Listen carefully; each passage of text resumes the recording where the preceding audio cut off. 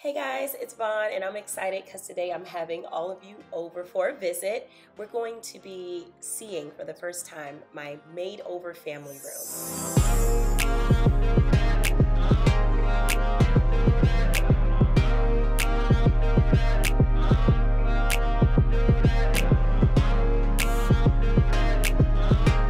I am so excited to finally be able to share this big reveal with you guys. Let's go ahead and start with the before so that I can catch you guys up on how far we've come. One of the biggest transformations in this room was this fireplace. We needed to bring this thing up to date because it was very outdated looking and also wasn't really even up to code because it didn't have a door on the front of it. The existing ceiling fan wasn't the worst I've seen, but it didn't even have a light on it. We didn't have window treatments, and just overall the room was not really utilizing a lot of the beautiful natural light that had the potential of coming through. It started to just feel like such an impossible task that we just simply started to neglect this room, ignored it for a little bit, and just started focusing on some other projects in the house. I started to realize that this room needed to be tackled in sections, so we got right to work on this fireplace, which was the focal point of the room. To save tons of money, I purchased a DIY brick restoration system called Brick Anew. We then decided to paint the place a color that would complement the bricks, so we chose Repost Gray by Sherwin-Williams. We ordered a custom door for the front of the fireplace, and my dad replaced the ceiling fan, something that was more modern looking and included a light kit. So here is the big before and after, you guys. I think the biggest transformation in this room really began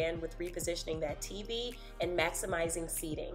Before being inspired, I never would have thought to do 2 couches, but we ended up going with this symmetrical layout and we love it. You know, I have zero interior design experience and not much of a passion for it either, to be honest. I just knew that this room needed to feel a certain way, so I just tried to connect with the details of the pieces to determine how to decorate. Starting with this DKNY throw that I got from Home Goods is one of the first things that I bought. I think it's so smart to have a decorative throw instead of just a random blanket because you can be all cozy on your couch without throwing off your color scheme. This thing creates a casual, calm vibe while functioning as a practical blanket. The couches, chairs, tables, and rug are all from Value City Furniture. And I decided to go with these really cool, kind of calming colors because that's kind of the vibe that I wanted for this room. Never really been a huge fan of color, you guys know that. I don't wear a lot of color with my makeup or my clothing, so my home environment is no different. I don't know if you guys know this about me or not, but I'm a much bigger fan of texture and natural finishes. So these windows, let's talk about it. I wanted a window treatment solution that would leave the arches uncovered so that light still comes in, so we went with these blackout curtains from Home Depot. To save money, we decided to keep the original carpeting in this room. That was a tough choice for me. Just added a rug to define the seating space a bit with some candles and fresh hydrangeas to make it feel like home.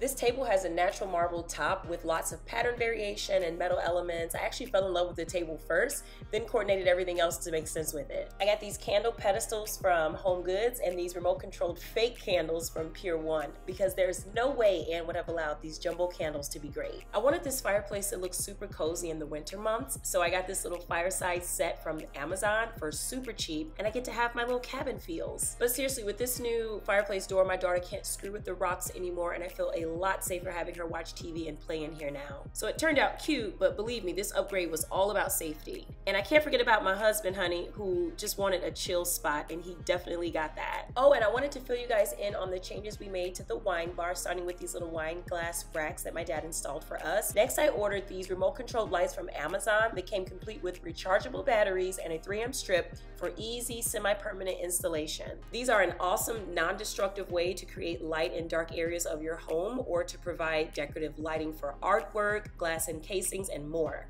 So far, I've loved the way our little wine bar has turned out. We're actually storing and serving wine off this thing and using our little wine fridge. Who do we think we are? And these wine glass racks are perfect for extra long stemware or just showing off unique glasses. Loving all the remote control action. Oh, and you guys, this little whiskey decanter set I ordered from Amazon for my husband. And this little tray doubles as an elegant server. So cute. So I originally filmed this video to show you guys the furniture and layout we chose for this room, so it hadn't really been lived in yet. So here it is after a couple weeks, looking way more realistic. I added a few more decorative elements like some magazines, coasters, an ottoman poof, and my first ever houseplant. Oh Lord, I hope it doesn't die. I also swapped out the fresh flowers for these artificial ones because it's more kid-friendly with a table this height. I feel like the gray color scheme doesn't have to be so sterile if you add plants and artwork, which we plan on doing. It's just really good for versatility in the long run if you ever wanted to make seasonal changes to the room without spending a lot of money. Like I could easily change the pillows, rug, and curtains, for example, for cheap and have a whole new room with the same furniture. And we're not done with this space at all. I want to do like a whole gallery wall with family photos and also add some shelving,